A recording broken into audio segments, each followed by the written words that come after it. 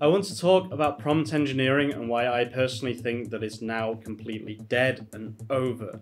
There is no need to get deep into prompt engineering anymore. It's just not necessary.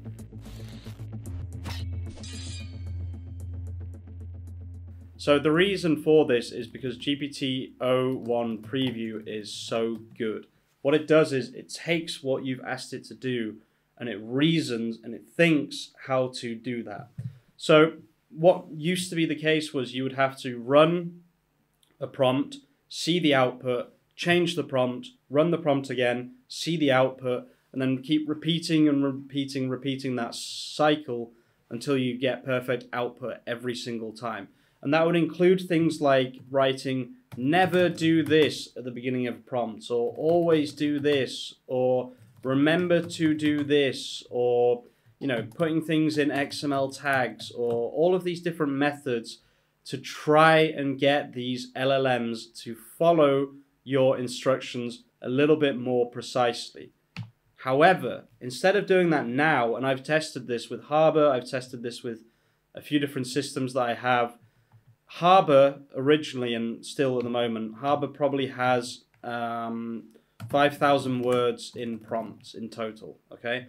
Harbor is my SaaS, by the way, if you're not familiar. It's a content generator, a keyword tool, soon to be also a link building tool, etc., etc. But this is an incredibly complicated system with a lot of these kind of prompts in it, where I say never do this. One of the main things that we do are XML tags. If you don't know, XML tags are used to wrap around certain things, so a prompt knows what to do with whatever is wrapped in those XML tags. Because if you think about it, what we normally do is on Claude, for example, if I just go back to this example, on Claude, on the front end, it separates these two things. So this is a paste, and this is the prompt.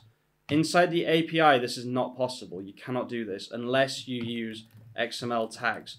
So you can wrap the pasted content in, for example, XML tags like this, and then you would have to put another XML tag here, a closing one. So now, inside the prompt, you can refer to rewrite the article to the XML tag, okay? This kind of stuff is no longer necessary. Well, XML tags might still be necessary, but the rest of this is really not necessary anymore. So I have to go through Harbor, I have to remove probably 60 to 90% of the words inside the prompts. I need to simplify everything because these are no longer necessary. Instead, what you can do now is you can write a step-by-step prompt to OpenAI. So number one could be read the article. Number two could be gather images and links from the data I've given you. Number three could be write a new article skeleton. Number four could be write a new article, right? Previously, this would have taken maybe 500 words, 800 words, 1,000 words, whatever it might be, with a lot of very crazy and very annoying prompt engineering techniques. In my opinion, prompt engineering was always a bit of a gimmick, and now I think it's even less necessary than it was before. What I mean by that is, like, I think that it kind of plateaus, right? Prompt engineering, it would start by giving you a very good advantage over someone who's just using ChatGPT normally, but then it just plateaus. Like there's not really much you can do to keep going here, like up in quality, without doing something like introducing a new prompt, introducing new data, whatever it might be. Now, I'm probably going to get a lot of hate for that because there are people who think they're wizards, prompt wizards, whatever, who think that, only their prompts are good and everyone else's prompts are trash, and etc., etc.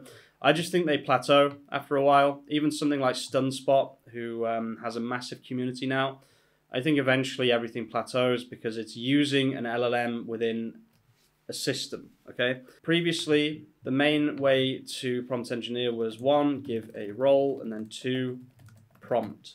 But now, I would say you only really need to give a role, and then the prompt can just be a very, very simple step-by-step process. And then ChatGPT-o1 preview will plan each step. It will then follow these steps precisely. So there's no more, you don't need to do this anymore. Okay, you don't need to go through this really annoying, long process of building very specific prompts. This has been happening for a while, by the way. GPT 3.5 Sonnet, the same thing happened when GPT 3.5 Sonnet came out. I had to go back, I had to remove a load of things from the Harbor prompts just because its base fundamental understanding is so much better than, for example, what were we using before? Opus. Than Claude Opus 3 Opus. The base level of understanding was much lower, so the amount of prompt engineering that was needed was much higher. GPT-01 Preview has just completely destroyed prompt engineering. I would say this is now a dead, it's a dead profession, in my opinion. I don't think it'll be a profession for much longer. Anyone can now prompt ChatGPT 01 Preview to give a good end result with very, very little input. So in my opinion, prompt engineering is dead. If you're a prompt engineer, find a new profession. Thanks for watching, guys. If you're watching all the way to the end, you're an absolute legend. And I'll see you very, very soon with some more content. Peace out. You should watch this video if you're in e-commerce, or even if you just have a standard service website or any kind of website and you want a quick, easy way to reverse engineer a top page result.